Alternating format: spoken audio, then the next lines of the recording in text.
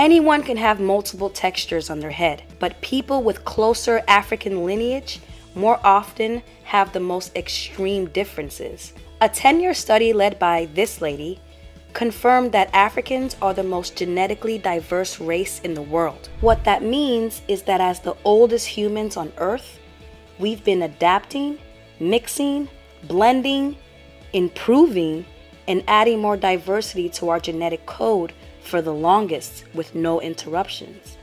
So our diverse gene pool has the most access to different hair textures, hair colors, skin colors, body shapes, and facial features, just to name a few.